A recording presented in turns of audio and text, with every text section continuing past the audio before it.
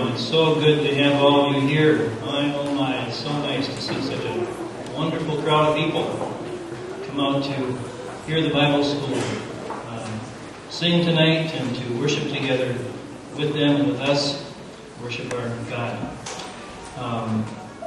We're going to just start with a word of prayer, and then we'll proceed. Heavenly Father, we thank you for this opportunity.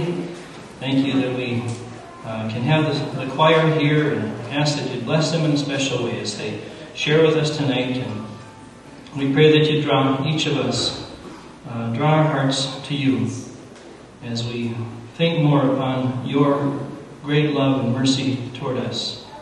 So we ask that you would bless this time of worship tonight. Be with the choir and the director and Pastor Rolf as he shares too, and those who are sharing testimonies. We pray that you'd speak through each one of them. We ask your blessing on this evening. In Jesus' name, amen. Would you please stand for the first hymn, and in the last part of it, the choir will process in.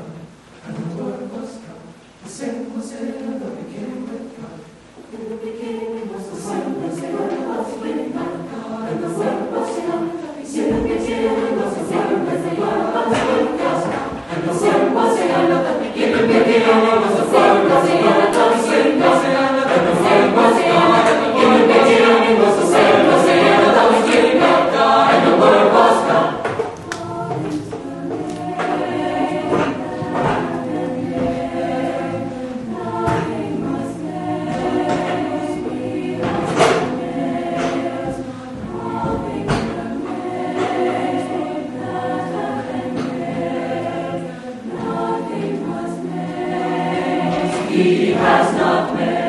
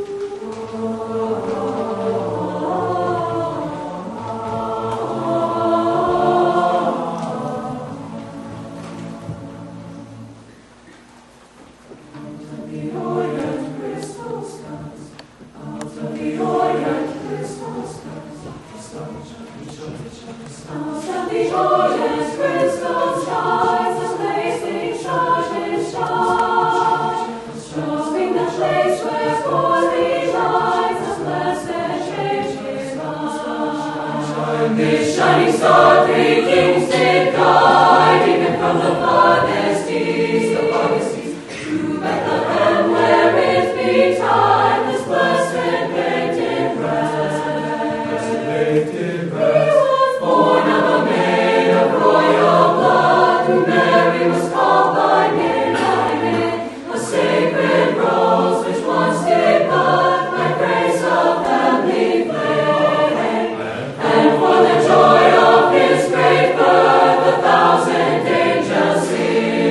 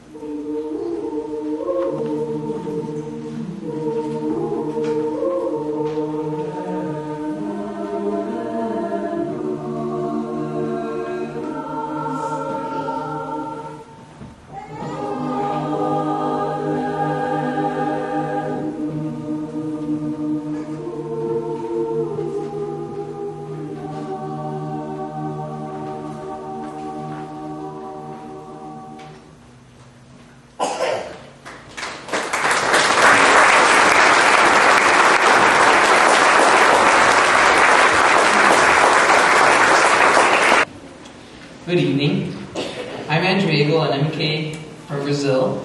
I was greatly blessed to have been born to Christian parents and to grow up on the mission field in Brazil. I do not remember the exact day when I came to know Jesus as my personal Lord and Savior, but I do remember various camps and church services in which God made himself real to me. And I remember various moments of recommitment to Christ. Those times have been very important to me, and they have helped me refocus my attention on God and reminded me of the amazing grace of God that brings salvation to all who call on his name. One thing that God has really been showing me is the need to daily surrender to him. And we see this in James 4, 7, and 8. It says, "Submit yourselves then to God, resist the devil, and he will flee from you." God has taught me that walking with Christ means to daily get into the Word and have fellowship with God. God calls us to daily surrender. He wants us to commit our lives to him each day. Our sinful nature works against us, and if we do not turn to God each day, our old nature, those things that come naturally for us to do, that do not please God, take control of our lives. Here are a few verses that I like about seeking the Lord and surrendering him. 1 Chronicles 16:11. Look to the Lord and his strength. Seek his face always. Psalm 14:16. But may all who seek you rejoice and be glad in you. May those who love your salvation always say, "The Lord is exalted." Deuteronomy 4:29. But if from there you seek the Lord your God, you will find him if you look for him with all your heart and with all your soul. And also Proverbs 8:34. Blessed is the man who listens to me, watching daily at my doors, waiting at my doorway. God promises in his word that he will answer us if we seek for him, and he will give us strength and guidance each day. I found this to be very true in my life, and when I seek God and look for ways to grow closer to him, he guides my steps and helps me through the day. I would encourage each one of you to seek the Lord each day. Don't get caught up in thinking that going to church once a week is enough. God wants us to be every day seeking him and in relationship with him. God has greatly blessed my life by his word, and he will definitely bless your life as well as you seek him and seek to serve him.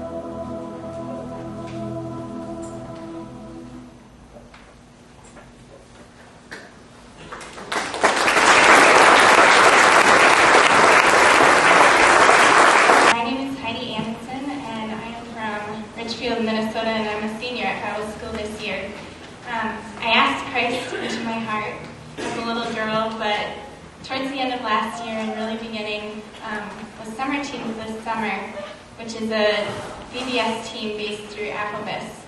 My relationship with the Lord started becoming so much deeper and more personal. During our first week out, when one of my little 5-year-old girls told me that sin is what makes her heart dirty, I realized more how I am nothing without Christ and really need to be dependent on Him for everything. After summer teams, the Lord blessed me with the opportunity to go to Israel with my dad and meet some amazing young people from all over the world whose fire for the Lord was unbelievable. Through the many opportunities in these few days, and the Lord really revealed Himself to me in a new way and gave me a passion for Him unlike anything I've ever experienced before. When I was back in America, all I could think about was returning to Israel because I was afraid of losing that passion for Him. But I knew in my heart that God had called me to be in America for now. The Spirit of the Lord is with me no matter where I am, says Psalm 139. So I know that I don't have to be in Jerusalem to be on prayer for the Lord, but it still took me a while to accept this. Now I am so thankful that the Lord brought me back to AFLBS this year. I've been blessed and challenged by the classes, but the time I spend alone with the Lord and in His Word have especially become so rich and something I really hunger after. It seems like I've attended so many quote Christian services and conferences this year that have led me to search for why I really want to be a Christian. Through all this and my experience in Israel, I began to question, why do I really believe this and how far am I really willing to go for Christ? I began to see the difference between just being a Christian and having a hunger and a longing to spend time with the Savior of the world. I really do need the Lord because without Him, I'm a sinful person just like everyone else. Throughout this year at Bible school, I feel like the main thing that the Lord has been teaching me is to continually remind me of how powerful and mighty He is and how dirty and sinful I am and just how amazing His work on the cross really is. The Almighty God of the universe is the same one who dwells in my heart and is working and alive. When I think about how amazing this is, I can't help but want to share it with as many as possible because it's true for everyone. Sometimes I'm overwhelmed as I think about all the uncertainties of next year and even this summer as I plan to go out on a VBS team again. Then I have to stop and remember that my life is not about me. My purpose is not even to please others. My life is all about the Lord because He's the author of it and the one who dwells inside of me, empowering me to do all that He calls me to do and drawing my heart closer to His, so that His name might be lifted high. 2 Peter 5:10-11 says this. He must also always be my first love, according to Revelation 2:4, because everything I do is worthless without Him. In the end, when it's all said and done, Christ Jesus is the only one that matters. So praise the Lord, and may all glory be to God.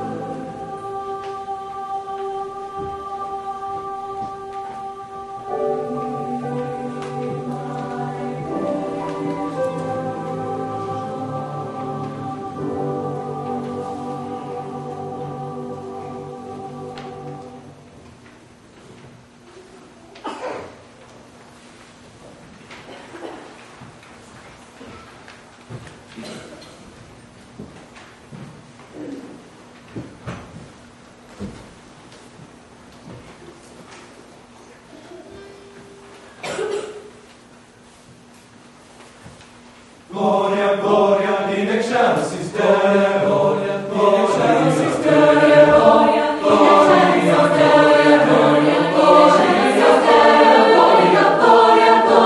in excelsis Deo, in excelsis Deo, in excelsis Deo, gloria, gloria, gloria Deo, gloria, gloria, in excelsis gloria, gloria, in excelsis gloria, in excelsis gloria, in excelsis gloria, in excelsis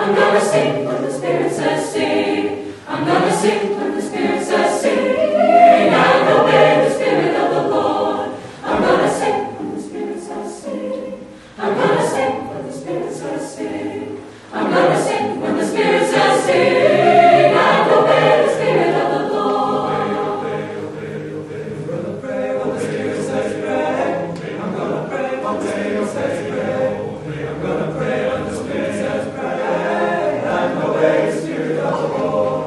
I'm gonna shout when the Spirit says shout. I'm gonna shout when the Spirit says shout. I'm gonna shout when the Spirit shout, and obey the Spirit of the Lord.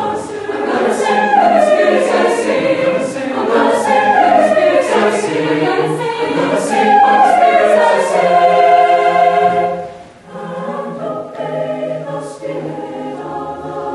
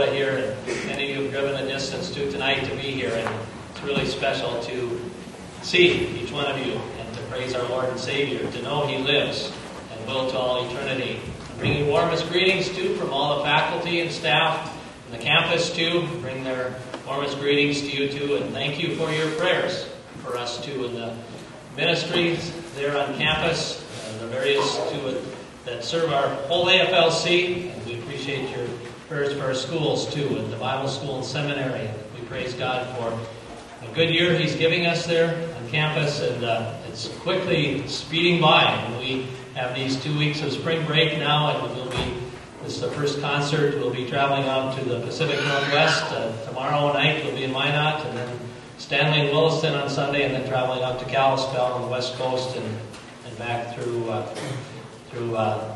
Colorado and South Dakota and Nebraska on the way back.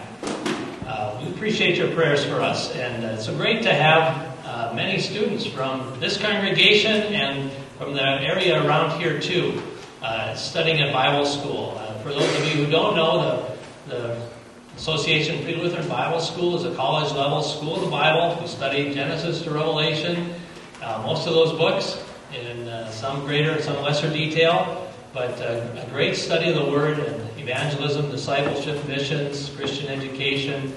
Some of the other classes, the music certainly is a major part of the education there too. And we really believe it's great training for life. Whatever vocation the Lord may lead us in, as husbands and wives in the workplace, wherever God would call us, that we can be more effective servants and laborers in His harvest. We're all called to be that salt and light. As we think of the Great Commission, it really applies to every believer in some way, shape, or form that He wants us to be involved in. It's a great training ground, and one of the pieces we have on our display is just a picture that gives a quick snapshot glance of what Bible school is about. On the back side is the curriculum for the year. It's on the bottom. And some of the other universities that accept credits too from our Bible school. Many can, going to a Christian college, and some state schools will accept credits to varying degrees that also help in that. We appreciate too the great support. I know this congregation supports, and many of the congregations in the region here support in a great way with scholarships too, the students that attend. And I can't tell you what a blessing that is to these students. I know they can tell you personally too, and many of them do, but it is a tremendous support and encouragement to them. One of the ways that we are hoping to build that too for many students that don't have that support too, we're able to give about $5,000 each semester. So as you think about, that's probably even about what this congregation gives to its students. And so you think about spreading $5,000 across our student body, it doesn't go very far. And if the Lord would lay on your heart to give a special gift for the scholarship fund, or maybe there's some years when you're not having a person from your congregation attending, that can be a great thing to encourage other students too in being able to come to Bible school. Encourage the young people from your congregations. Those of you who are here tonight in high school, I really encourage you to prayerfully consider Bible school after high school. We have out there too a prayer guide. The faculty, staff, the seniors, or the missionaries, also the seminary faculty and staff, the students there. And if you would be so kind as to pray for us too, we have this prayer guide for you. Also, we have a brand new CD just hot off the production too this week. There's a picture of Mount Rainier. This has all the songs that the choir is singing tonight. This will be a gift for you, Pastor Hugelberg, and for you to enjoy that too. So we are truly overjoyed to be able to come tonight. For our meditation, I'd like for you, if you'd turn with me to Luke chapter 5. It's a great chapter of encouragement when we think of the privilege it is to share the gospel of Christ wherever we go. And here on this Friday night, many of you, after a busy week, as many of us have had this week, it's good to stop and think about the opportunities. And think about this question. How many of you who know Jesus as your Savior shared Jesus with someone this week?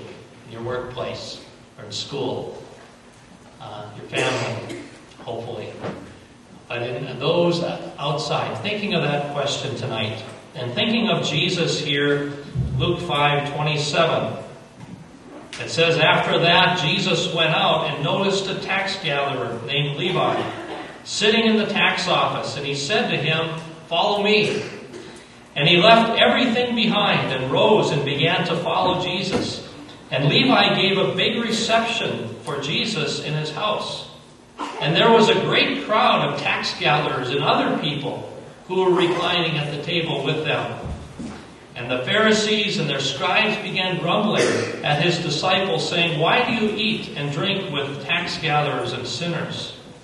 And Jesus answered and said to them, it's not those who are well who need a physician, but those who are sick. I have not come to call the righteous, but sinners to repentance. Lord Jesus, we do thank you for this, your word, and that your word is true. And we pray now that by your Holy Spirit, you would open this word to our heart and apply it to our life. In Jesus' name, amen. How many of you who know Jesus Christ as your Savior shared Him with someone this week? Or have shared Him with someone this year? I know a good number of you have, and that's good. And that's good. It's important. It's something that God would have us to pray about each day. To pray for opportunities. To look for opportunities. And to use them as God would give them.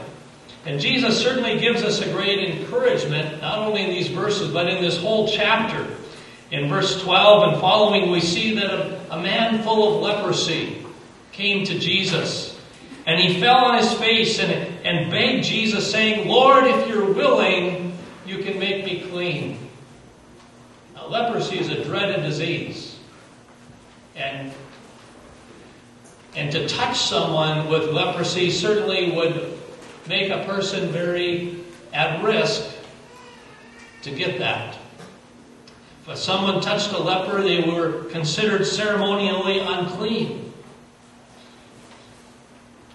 And Jesus, out of love and grace for that poor leper, stretched out his hand and touched him and said, I'm willing to cleanse you. Be clean. And immediately the leprosy left him. Jesus was willing to help people, to stop and help those who cried out to Him along the way of life. He wasn't too busy to spend time with the little children, whom the disciples were ready to cast aside. Jesus said, permit the children to come to me. Don't hinder them. The kingdom of God belongs to such as these. In verse 16, we see a secret here of perhaps why Jesus responded. Certainly He is this way. He is God Himself. But we might ask the question, how could He respond this way to people day in and day out? And verse 16 tells us He Himself would often slip away to the wilderness and pray. That's a great secret for us. How can we be ready to give an answer to the hope that's within us each and every day, as in our workplace or school or the office or wherever we are, in our neighborhoods, to pray? Friends, it's so significant. If we are to have the love of God and the heart of Jesus Christ for people, we too need to pray often, to commit our ways to the Lord, to pray for His heart, to see people as Jesus does, and to be willing to stop and touch those ones along the way in our life, to take time, to make time, to care as Jesus does. Without specific prayer about this, and for those people in our life, often our eyes are blurred to see the opportunities. And we pass them by all too often. So often it can become business as usual. Just focusing on our work, or on our schoolwork, or the things we have to get done. And we lose sight of the opportunities that come our way in our daily life to share the love of Jesus. Right before these verses about Levi, you notice that Jesus was teaching in a certain place, and there is that great story of the paralytic who was lowered by 4 men down right where Jesus was, teaching in that house, helping people. And that paralytic, that night, that day, had his sins forgiven and was healed. And here with Levi, what a great story. Notice in verse 27 here, it says, Jesus after that went out, and he noticed, he saw a tax gatherer named Levi sitting in the tax office, and he said to him, follow me. What a gracious invitation. Follow me. Come. Follow me. Jesus saw Levi. Do we see the opportunities that God gives us each day to encourage and help others in our workplace and school and community? God so often gives us many more than what we see. Many more opportunities than what we see. And Jesus here called Levi. That in itself is a phenomenal thing. When you think of Levi, a tax collector who was scorned and ostracized by everybody in the community, the people in the synagogue wouldn't have him. He was considered like a murderer.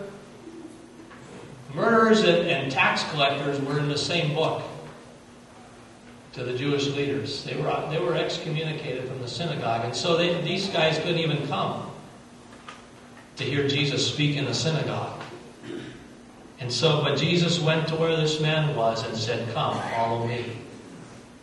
Levi, I want you to follow me. I want you to know forgiveness of sins. I want you to know the assurance of eternal life." And Jesus not only has stopped, he invited him. And notice verse 28 says that he left everything behind and rose up and began to follow Jesus. This was too great of an invitation to pass up. He came, he left everything to follow Jesus. It's significant. And there Levi experienced the forgiveness of his sins. He probably was very wealthy, and tax collecting was a lucrative business, but he still left everything to follow Jesus. Jesus broke Levi's bondage to money as he was brought to repentance of sin and faith in Christ. Here was a man looking for purpose and meaning in life. You know, there's no satisfaction eternally in gaining mere wealth by defrauding others through dishonest gain. The guilt and burden of one's actions becomes unbearable. And there's only one remedy, and that is repentance of sin. And maybe there's whatever the sin is that is holding you back tonight. There's only one remedy, and that is Jesus Christ and his blood that he shed on the cross to atone for our sin. As the choir is saying, he willingly took that on the cross. He never said a mumbling word. He willingly gave his life and shed his blood to atone for our sin. And Levi here in faith trusted Jesus and experienced that forgiveness. And as an evidence of his conversion, he went and invited all his other tax collectors' friends to come to his house for a special evening meal. And the honored guest was Jesus. They came to his house. Verse 29 says, Levi gave a big reception for Jesus in his house. And there was a great crowd of tax gatherers and other people who were reclining at the table with them.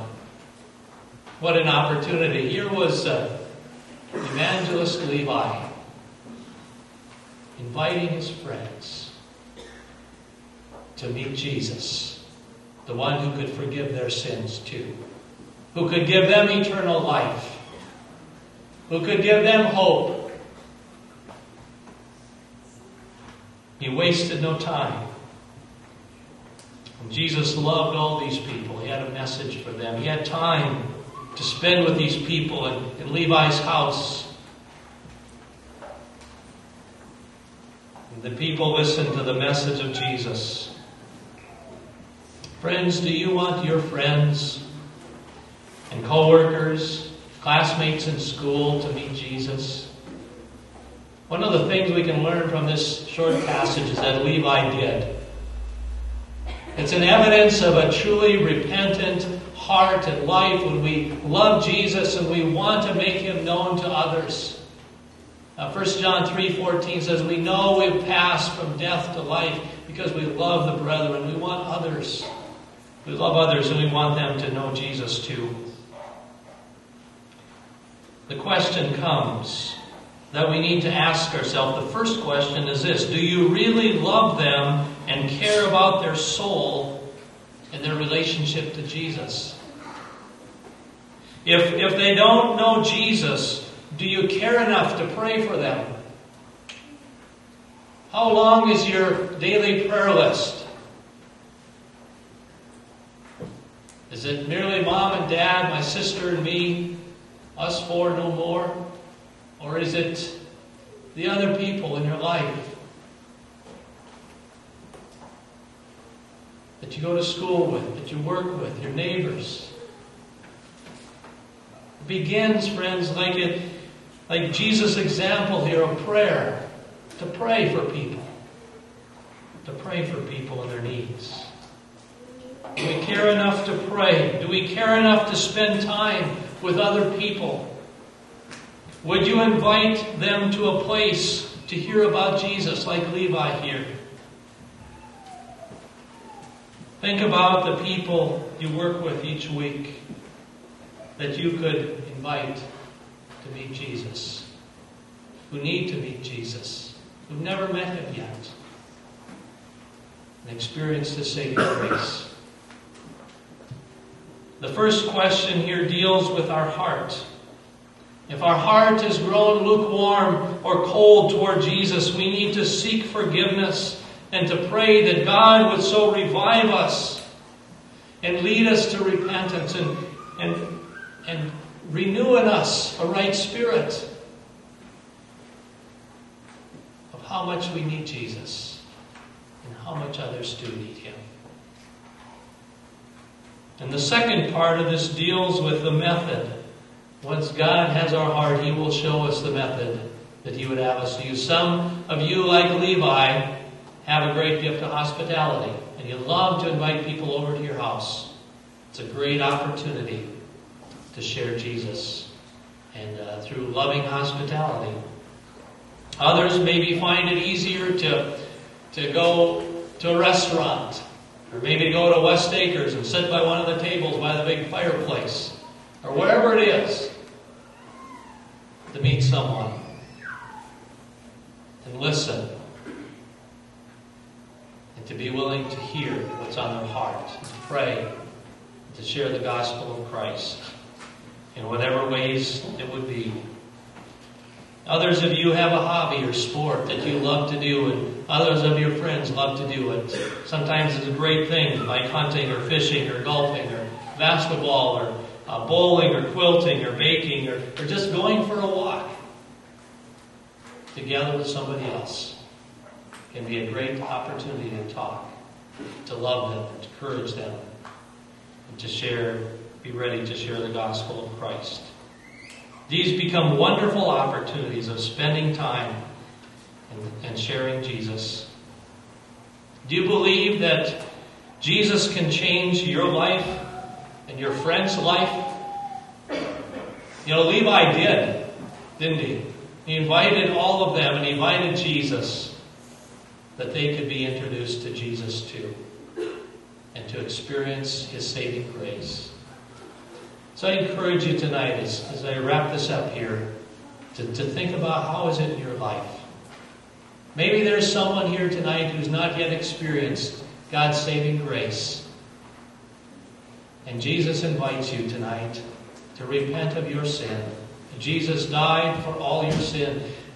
As Romans 6:23 says, what we deserve for our sin is death. And Jesus took that for us at the cross. And He rose again from the grave. He lives today, and He calls us to repent of sin and to receive, to trust in Him as our Savior and Lord. And for you, and those of us who know Him, maybe things have gone lukewarm or cold even spiritually, that we don't have this passion to share Jesus with others in our school or workplace or neighborhoods. Pray that God will revive your heart tonight. Renew your heart with His passion, with His love. Let's pray. Father in heaven, we thank You for Your heart, Jesus, for all people, everywhere, even those whom the world so often looks down on or scorns, like Levi was, by the people of his day. Lord, You died for all people, and You died for every person in this place tonight, and throughout all our communities, throughout the world. And you want all to be saved and come to the knowledge of the truth. And Lord Jesus, we pray that you would continue to revive our hearts, impress on our hearts what you want to do in and through the life you've given us. Forgive me and forgive us, Lord, when we have not seen the opportunities, where our heart has not been ready and responsive to respond in the way that you would have us to, Lord. Lord, help us to be ready always to give an answer to the hope within us. Continue to bless this congregation and the many congregations represented here tonight. May you continue to do a great work by your grace in each place. Lord, and as your word continues to go forth, may it be lived out in each of our lives in the way that you would have it. In Jesus' name we pray. Amen.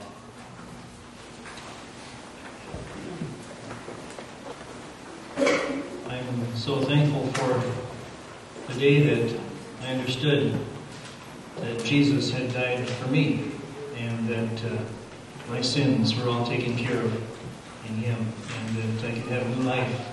He gave me his righteousness in place of my sinful record.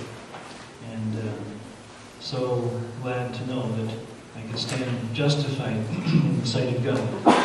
I'm thankful for the time I had at Bible school, where I learned more of God's Word. And I know that's been many of your experience as well. We're going to be taking an offering to support our school and just give us the Lord leads you. Should people make a check payable to our church? Okay.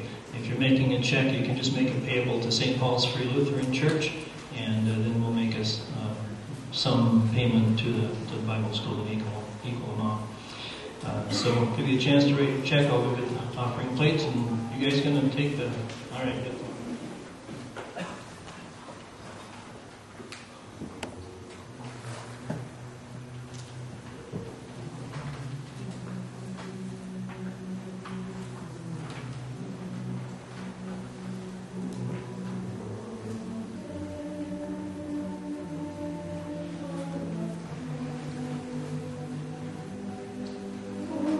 Take all the grace which we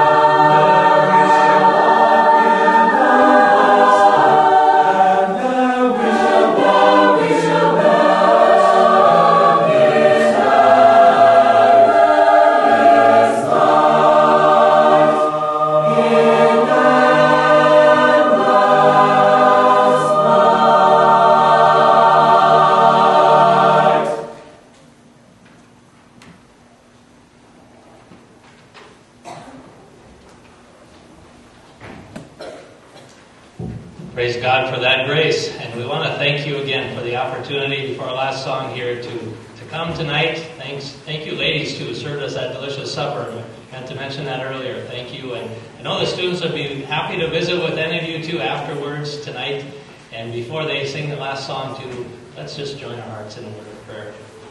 Father in heaven, we praise you for your rich grace in Christ and the day full of grace that we have had today, and the joy to live and walk in you each and every day. How you are with us in the various challenges that we face to each day. And we pray you continue to meet the needs in each heart and life. Bless the message of this last song to each of our hearts, too. In Jesus' name, amen.